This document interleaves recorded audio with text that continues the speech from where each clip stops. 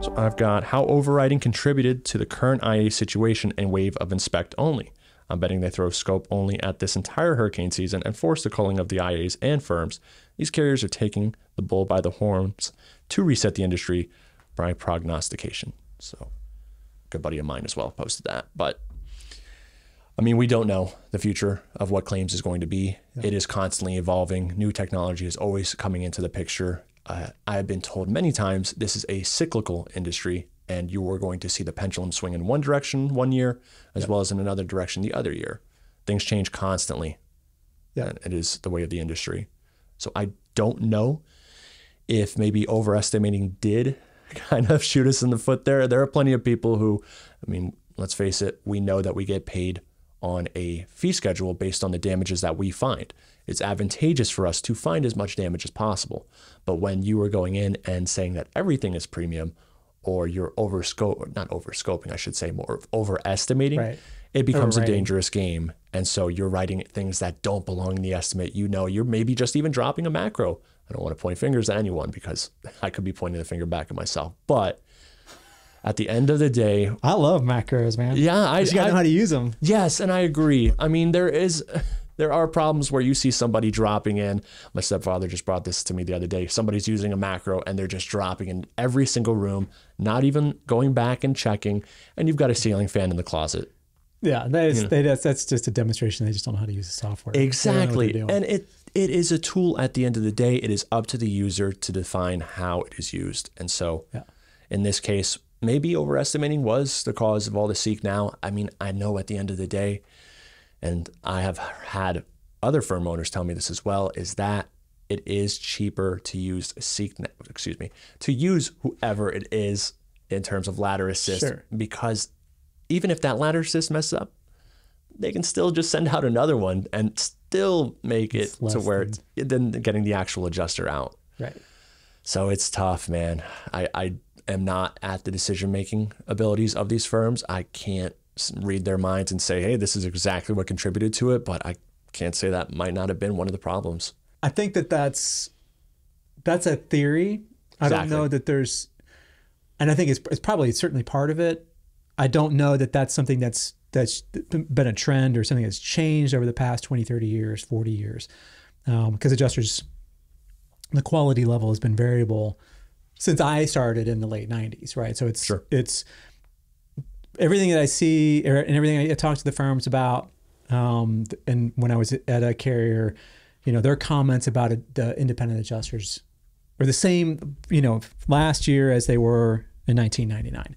So I think that it's a broader, you know, overscoping. There's also underscoping, you know, so it's not so much that like adjusters are underwriting. It's not so much that they're sort of nefariously trying to like fluff up their fee bill. It's that they just don't really know what they're doing. And ignorance is sometimes coming into play as well, because you've got people who misidentify, let's not say damages more so, but the material itself. Yeah. And Jason Heenan has talked about that on Adjuster Talk. I don't know if I'm supposed to stray away from others, but don't worry about it. Don't worry about it. Perfect. Brands or anything. Just say whatever you want. If you want to say State Farm, State Farm. But Justin Heenan had mentioned himself, train up. That's what gets you to be more attractive to these firms. It is your ability to identify damages or material and give a proper estimate, and it shows through your work product, and people will bring you back because of it. You have work product that you can stand behind is everything in our industry, I feel. I've maintained this. I figured this out early in my career, and I've said it a gazillion times on this channel.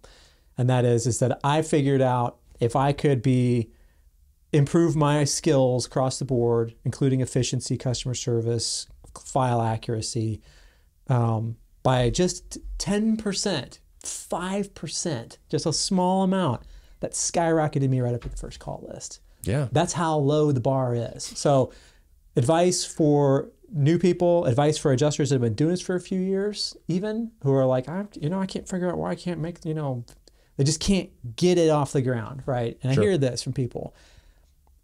If you improve your skills, if you put a lot of emphasis on efficiency, it's particular because we still are getting paid by the claim in most situations, right?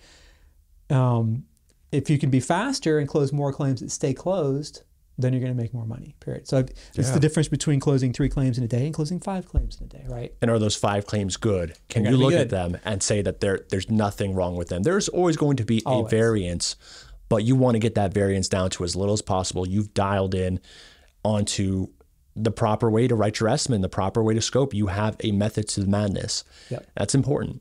At the end of the day, the variances are what kills us, and we need to not only do that, but the timelines as well. Yeah. I mean, I was sitting in another seminar, same thing's being brought up. Timelines. Why is the insured not contacted within 24 hours? That's a big one. I think they were saying over 40%, 50% weren't getting in contact with the insured in a proper time frame. Yep.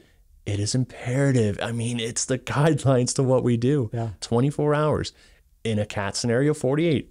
In a cat scenario, though, sometimes anything goes, but you need to make contact. First couple of weeks, anything goes. Yeah, after that, they'll start. They dial it in, man. They'll start tightening the screws. Exactly. So yeah, so I think the way I look at this, especially the overscoping or the overwriting and underwriting situations, xactimate, and this is as sort of a side issue. A lot of people complain about the pricing xactimate. Xactimate pricing is very good. What it is that it's like a golf club or a rifle, right? The bullet or the ball are going to go exactly where the thing is pointed. Yeah. And if you don't know how to point it, it's going to go over in the trees or in the other fairway or over the top of the target or in the dirt, right? If you have to learn how to use the tool, and in order for it to, give you accurate results. So xactimate will only be as accurate as the person who wields it, right? Yeah, and contractors can still step in with the pricing tool and submit their differences of what they believe. I mean, I don't know the specifics on it, but I've seen PAs and contractors go to Verisk during their conferences at Elevate, and they mention to them, hey, the pricing is off. Is there any way that we can come up to a number or something along those lines? Oh, yeah, and they do. They do it on a storm-by-storm basis. I mean, the number of times I've been on a storm where they're like, hey, listen, xactimate's got $2.35 to reskin a trailer or whatever, and it's actually $22 a square foot. People need to hit the reprice tool as well. I cannot get that point across enough. If you don't, you're leaving money on the table. Your macro is your macro from before when you created it. Yep. You need to update your price list or use the repricing tool. Yeah, always be using the current price list in any capacity. Okay, that was all well and good, but what if you haven't even gotten started yet? You're not quite sure what an adjuster license is, or even which one or ones to get. You don't know what gear and tools to buy. Do you even need a drone? In short, you want to know how to get started as a claims adjuster. How can you start adjusting claims? For money, right? We put together a comprehensive 7-video series explaining in detail, step by step, the complete beginner's guide to getting started as an independent property adjuster. This is where you want to start. And the best part, it's completely free, and you can get started watching it right now at adjustertv.com/start. In the meantime, YouTube has picked out a special video just for you. See you in the next one.